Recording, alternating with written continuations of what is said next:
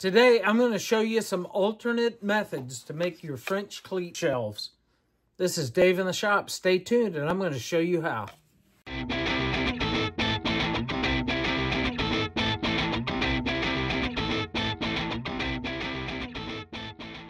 So in the last build project, what I did was made a French cleat bracket the traditional way.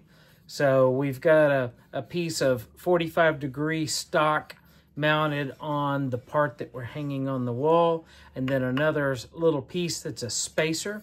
That way, if we just want to use a single cleat, this will hang and that'll press up against the wall, keep it from rotating out of position. And that works quite well, but I think there's an alternative method that says what we can do is we can cut this piece all as one piece, and the spacer is just integrated into the piece. So that's what we're going to do today. I'm going to show you several methods to do that. So we're going to use the laser cutter. We're going to use the CNC milling machine. And of course, one alternative is you could use the jig saw. So let's look at our first alternative method is to make these brackets with the CNC machine. I've drawn this up in my CAD software, and I've set up the tool path for my CNC machine. Here's the preview of what that cut will look like. I'm using 3/4 inch plywood, and I'm cutting 2 brackets at a time. The nice thing about CNC is I could gang up many more brackets and cut them all at once. I set up the file using tabs to hold the parts in place while it's being cut. And then I'll use my Dremel tool to release the parts. The next step is to take them over to the sander and sand off the tabs and clean up the part.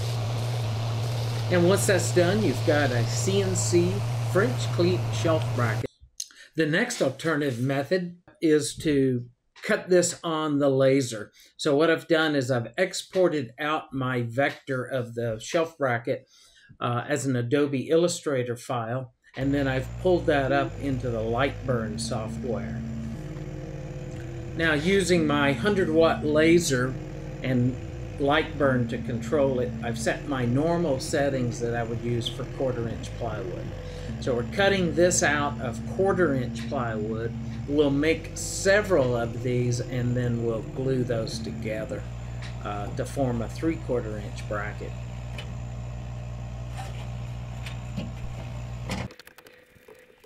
So I'll glue up my 3 1/4 inch thick pieces, and that will make a 3/4 inch bracket. So I'll glue that, clamp all of those, and let them dry.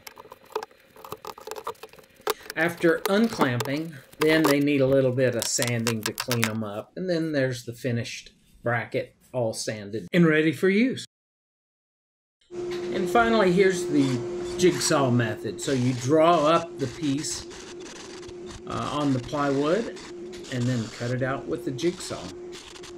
And the same thing, once you've got it all cut out, do a little bit of sanding, and then you've got a French cleat bracket that's ready for use. So there you have it. Traditional French cleat method, 3 alternative ways to create a shelf bracket for French cleat. I'm really excited about the CNC method. I think there's a lot of things that I can do, changes in the design that I can do in the CAD software, and create lots of different uses for French cleat here in the workshop. So let me know what you think.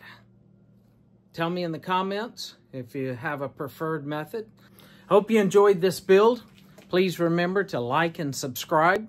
This is Dave in the shop. We'll see you on the next video.